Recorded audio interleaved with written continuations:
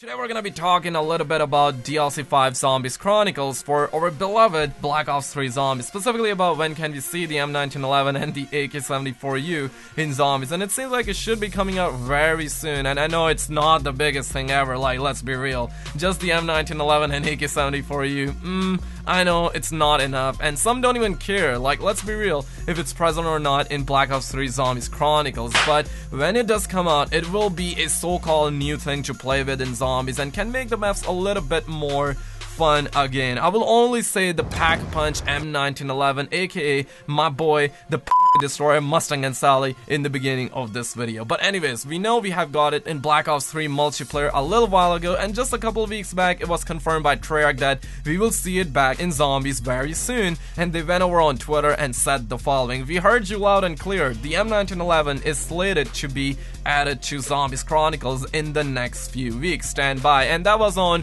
June 5th, 2017, and by the time I'm making this video, guess what time it is? Just guess. Just take a wild guess. It's friggin' July 8th, 2017. So that was a little over 4 weeks ago. I know, what the heck? That was over 4 weeks ago. I know, guys. That's why I'm making this video. I got you. But it means we should be very close to see the M1911 and the AK-74u to return in Zombies, right? But the thing is, we do have a time range that I want to discuss with you guys, which seems to be very accurate, but only time will tell its credibility, so there's that. But I know a lot of you kind of thought of something like this: why the M1911 and the AK-74u wasn't present in Zombies Chronicles from the beginning. Well, in an interview with Jason Blundell a while ago, we learned that they haven't had enough time to implement my boy M1911 and maybe your boy AK-74u in Zombies Chronicles, and we as the whole community were saying, just add it now with an update, bro. To which he replied and said he couldn't just put it in like that. If Treyarch did that,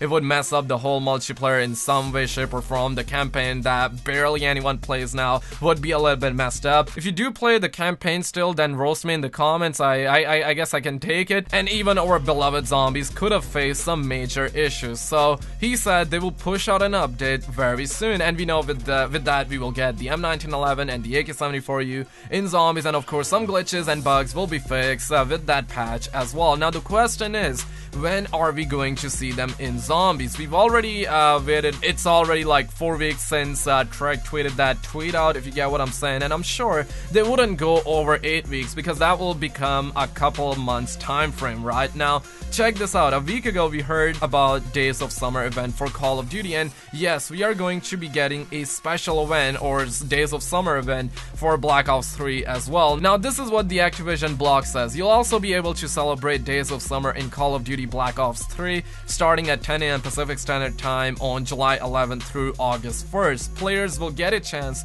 to earn a limited Pack-a-Punch camo, oh, here we go again, and will also be able to play all 4 of the maps from the Awakening DLC for free, which is really damn awesome for the people that don't have it. But anyways, they also says including the Water Park of Doom, Splash, and if you happen to own Awakening already, then Treyarch will give you double XP during Days of Summer from 10 AM Pacific Standard Time on July 11 until 10 AM Pacific Standard Time on August 1st. And that's just the tip of the sandberg, the wordplay, goddamn. Because across all 3 games, you'll find special playlists, challenges, and events to power up your Days of Summer experience. So grab the sunscreen, wax your board, and claim a spot on the sand right now, because Days of Summer is here for you to enjoy. Don't miss out, because the sun goes down after August 1st. Radical man.